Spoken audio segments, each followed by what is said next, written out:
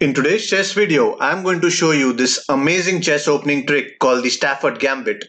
I will be covering all the traps in the knight c3 variation which many of you had requested in my previous video. So stay tuned till the end and keep watching Chess Talk.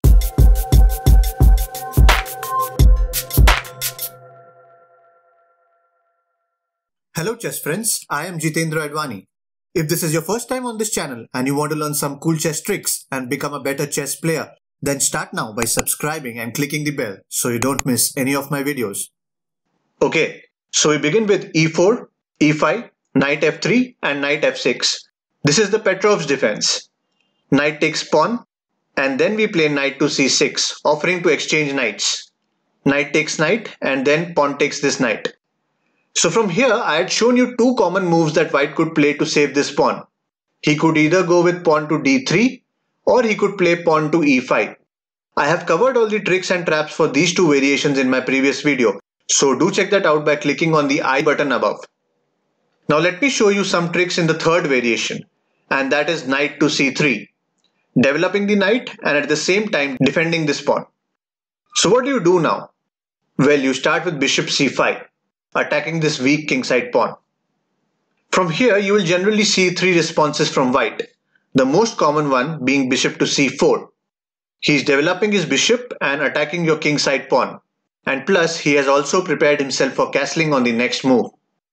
Although this move might seem logical, but this is actually a blunder from white. Let me show you what happens next. From here you will start attacking and play knight to g4. White simply castles and protects his f2 pawn. But now comes the most deadly move, and that is queen to h4. Now you are threatening to attack both h2 and f2 pawns. Queen to h2 will be checkmate, so he will have to play this first move, pawn to h3. We will continue our attack and capture the f2 pawn with our knight. If rook captures knight, then we can simply recapture with our queen and we are at a solid advantage. If rook does not capture knight, then white will have to move his queen because it is being attacked by a knight. So let's say white plays queen to f3. He is anticipating your attack and trying to bring his queen into the game.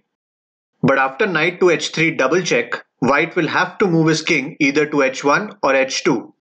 And after knight f2 discovered check from the queen, if white blocks like this, then his queen is gone. And if he moves his king like this, then queen to h1 is a beautiful checkmate. Now let's go back and see the other two variations.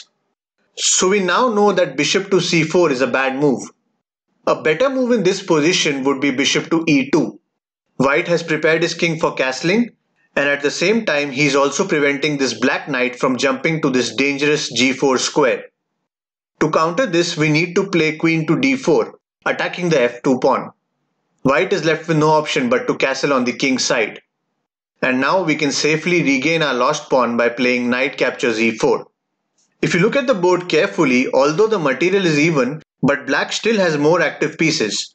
He can quickly castle, develop his bishop and attack with all his pieces on the king's side. So all in all, black is in a slightly better position here.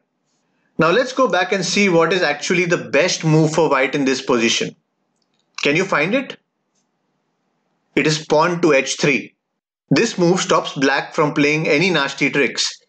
You can't play knight to g4, and if you try something like queen to d4, then white can easily counter it by playing queen to f3.